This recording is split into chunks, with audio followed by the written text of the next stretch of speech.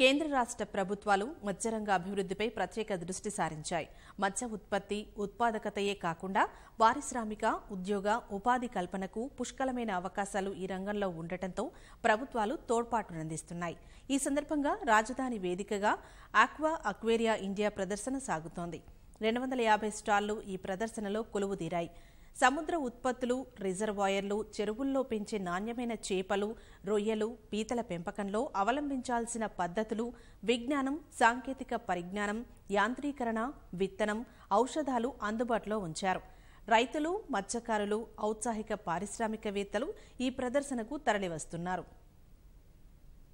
హైదరాబాద్లోని మాదాపూర్ హెచ్ఐసిసి ప్రాంగణంలో aqua అక్వేరియా India 2019 ప్రదర్శన సాగుతోంది. సముద్ర ఉత్పత్తుల ఎగుమతుల అభివృద్ధి సంస్థ, కేంద్ర వాణిజ్య, పరిశ్రమల మంత్రిత్వ శాఖ సంయుక్త ఆధ్వర్యంలో 3 రోజుల పాటు ఈ ప్రదర్శన కొనసాగనుంది. దేశవ్యాప్తంగా వివిధ రాష్ట్రాల నుంచి రైతులు, మత్స్యకారులు, హ్యాచరీల యజమానులు, ఔత్సాహిక పారిశ్రామికవేత్తలు ఈ ప్రదర్శనను తిలకించేందుకు వస్తున్నారు.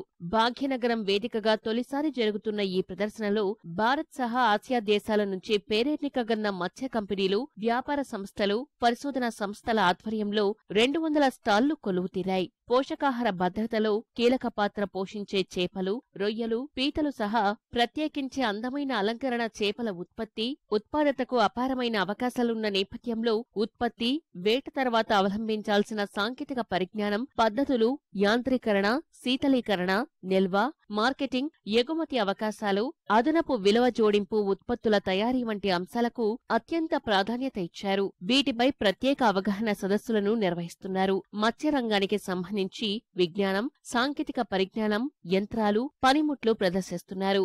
ప్రపంచంలో ఆక్వారంగంలో విప్లవాత్మక మార్పుల నేపథ్యంలో ఈ ప్రదర్శన ఏర్పాటు చేయడం పట్ల రైతులు సంతోషం వ్యక్తం చేశారు.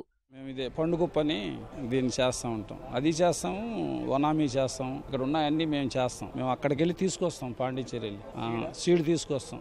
తీసుకొచ్చి ఆ సీడ్ని కొంచెం డెవలప్ చేసి చిన్నదాన్ని పెద్దదాన్ని చేసి మేమే కల్చర్ చేసేసి 2 kgs, 3 kgs, 4 kgs చేసేసి కలెక్టర్ ఎక్స్పోర్ట్ చేస్తాం మేము దాన్ని. అది కొద్దిగా తెలియని వాళ్ళకేమో మేము చిన్నవి కూడా వాళ్ళకి ఇచ్చి చేస్తాం. ఇది అందరూ దాన్ని తయారు చేయలేరు. 3 inches వచ్చేదాకా కష్టంగా ఉంటుంది. అది ఉంటుందో లేదో కూడా తెలియదు. చిన్న సైజు కదా పిల్ల.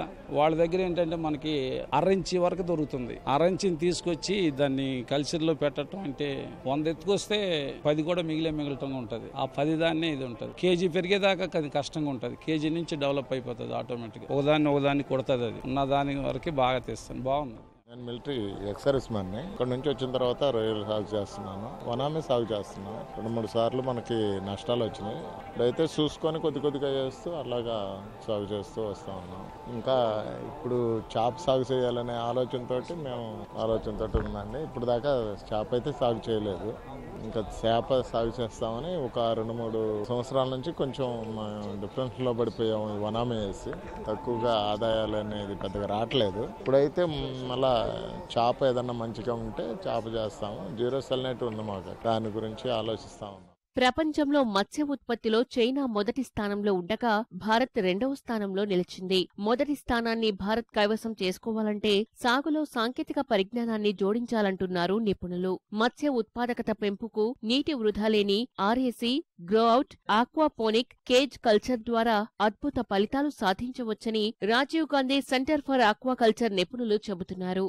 సో రీసైక్లింగ్ సిస్టమ్ అంటే ఏంటంటే ఒకసారి వాడుతున్న వాటర్ని బయటికి పంపించకుండా అదే వాటర్ని త్రూ బయోఫిల్టర్ ద్వారా బయోఫిల్టర్ ఏర్పాటు చేసి అదే వాటర్ని రీసైక్లేట్ చేస్తామండి. ఆ రీసైక్లేట్ చేయడం వల్ల వాటర్ పేరిసిటీ మన కంట్రోల్లో ఉండి తక్కువ వాటర్లో ఎక్కువ ప్రొడక్షన్ తెస్తామండి. అదే దాన్ని మళ్ళీ ఎక్వాఫోనిక్స్ కూడా చేస్తామండి. అంటే రీసైక్లేషన్ సిస్టమ్ చేసి ఎక్వాఫోనిక్స్ అంటే ఏంటంటే ఈ చేపలు పెరుగుతున్న వాటర్ని తిరిగి మళ్ళీ రీసైక్లేట్ చేసినప్పుడు లాస్ట్కి వచ్చినప్పుడు మొక్కలకి పంపిస్తామండి. అది మొక్కలకు పంపించినప్పుడు ఆ మొక్కలు కూడా ఎదుగుదల పెరిగి ఆ మొక్కలకు ఉపయోగపడుతుంది. అంటే ఆ చేపల తాలూకా వేస్ట్ వాటర్ అనేది మొక్కలకి పెరగడానికి చాలా అనుకూలం అన్నది. దానికి తెలాపియాకు మాత్రమే అది అవకాశం ఉందండి. అందుకేనంటే రీసైక్లింగ్ సిస్టమ్ కూడా తయారు చేసి ఎక్వాఫోనిక్స్ అంటారు అన్నమాట దాన్ని. అంటే ఆర్ఏఎస్ చేయొచ్చు, అంటే రీసైక్లింగ్ ఎక్వాకల్చర్ చేయొచ్చు, ఎక్వాఫోనిక్స్ చేయొచ్చు, కేజీ కల్చర్ చేయొచ్చు, గ్రోఅవుట్ కల్చర్ చేయొచ్చు. దేశవ్యాప్తంగా ప్రత్యేకించి తెలుగు రాష్ట్రాల్లో మత్స్యరంగంపై ఆధారపడిన రైతులు, మత్స్యకారులు, యువత, ఔత్సాహిక పారిశ్రామికవేత్తలు అంకుర సంస్థలు, వర్తకులకు ఇదొక వేదిక. ఆక్వారంగం కొత్త పుంతలు తొక్కుతున్న వేళ సముద్ర తీరం లేని తెలంగాణ లాంటి రాష్ట్రాల్లో ఆక్వారంగంలో విప్లవాత్మక మార్పులు చోటు చేసుకుంటున్నాయి. తెలంగాణలో చేపల ఉత్పత్తికి అపారమైన అవకాశాలు ఉన్నందున ప్రభుత్వం మత్స్య పరిశ్రమ, మత్స్యకారుల అభివృద్ధికి అనేక కార్యక్రమాలు చేపట్టింది. ఇప్పటికే మత్స్యకారులకు ఉచితంగా సీడ్ పంపిణీ చేస్తోంది. దేశంలో ఎక్కడా లేని విధంగా ఇన్లాండ్ ఫిషరీస్ ను అభివృద్ధి చేసే విధంగా కార్యక్రమాలను రూపొందిస్తోంది. నీటి వనరులు ఎంత ఎక్కువగా పెరిగితే మత్స్యకారుల జీవితాలు అంత ఎదగడానికి అవకాశం ఉంటుందని తెలంగాణను ఫిష్ బౌల్ గా మార్చేందుకు మత్స్యకారులు, పారిశ్రామికవేత్తలు ముందుకు రావాలని ప్రజాప్రతినిధులు పిలుపునిచ్చారు.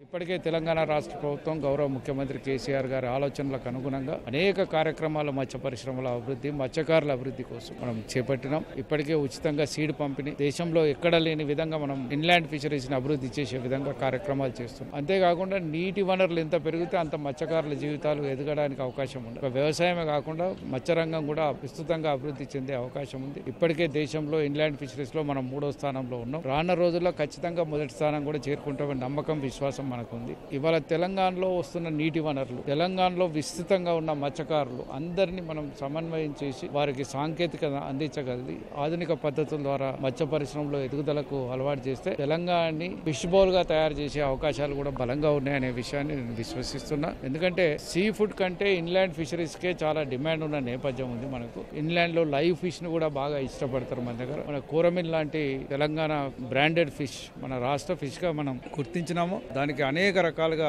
మరి మార్కెటింగ్ సదుపాయాలు కూడా ఉన్నాయి. ఇలా తెలంగాణ మత్స్యకారులకు కొంత నూతనమైన పద్ధతులని, నూతన అంశాలని అవగాహన చేసుకోవడానికి, వారు దాన్ని ఆచరణలో పెట్టడానికి ఇది అవకాశం ఇచ్చింది.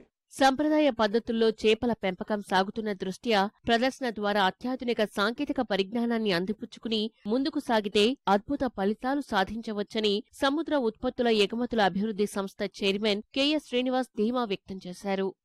కొత్త టెక్నాలజీస్ ఉన్నాయి. ఆర్ఏఎస్ అనే ఒక టెక్నాలజీ, అలాగే బయోఫ్లాక్ అనే ఒక టెక్నాలజీ.